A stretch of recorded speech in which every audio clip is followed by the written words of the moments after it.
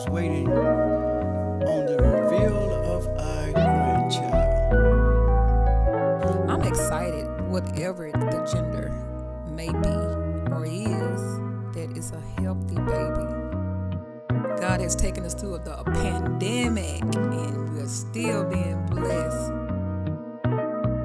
I am Baby Johnson's beautiful, educated auntie.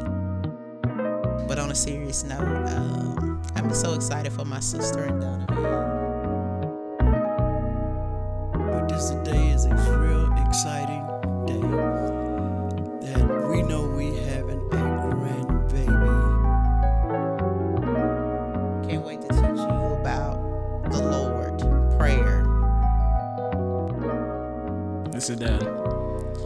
Now I want to come before you and tell you how much I love you, how much my family loves you, how much Alexis and your mother's family loves you. And I also wanted to tell you that you do not have to be afraid to come to us if you have any problems or to go to anyone in the family for anything. I just want you to know that I'll always be here for you no matter what. Your mom will always be here for you no matter what. And just be yourself, man.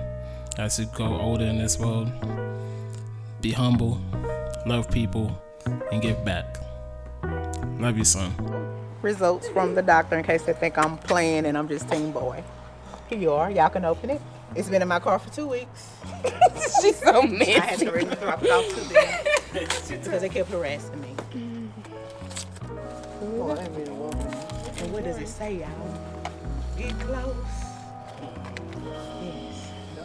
What it say?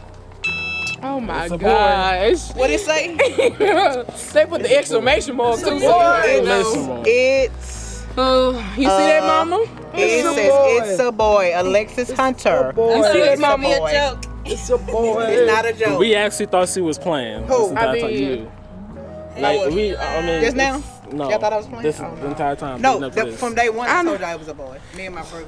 We've been. I told you that too. We've been thinking it's a I'm girl. sorry. Y'all can try next go around in about 5 years.